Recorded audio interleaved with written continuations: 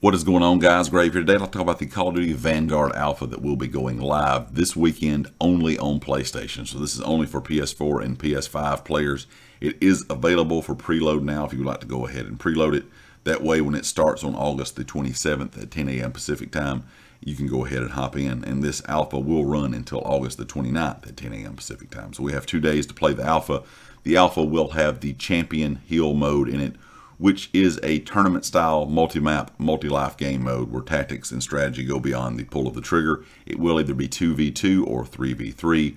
Everyone will start with the same loadout, and while it can be lethal, collecting cash earned by taking enemy lives and picking up drops scattered along and around the map will allow you to upgrade your starting weapons and purchase new equipment, perks, and kill streaks during buy rounds that happen in between combat rounds. If you've played Apex Legends Arena, the arena mode in Apex Legends, this is kind of the same concept, just with a Call of Duty spin on it, where you're going to be playing multiple rounds against another team, kind of, to see who wins by winning the most rounds.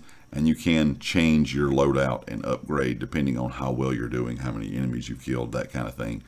Just that same kind of arena concept that, of course, has been around in a lot of other games, not just Apex. You think of CSGO as also a kind of buy-in per round thing. So they've kind of taken that concept, thrown it into Call of Duty, and put a Call of Duty spin on it. Might be pretty enjoyable. I think a lot of people will probably like it better than just the gunfight tournaments. Leave me a comment and let me know what you think about it. I just want to make a quick video letting you guys know this is only on PlayStation, and it is available for preload now if you are on PS4 or PS5, so you can go ahead and preload that and hop in on the 27th and start playing. I'll try to get as much footage as I can, kind of let you guys know what I think about it.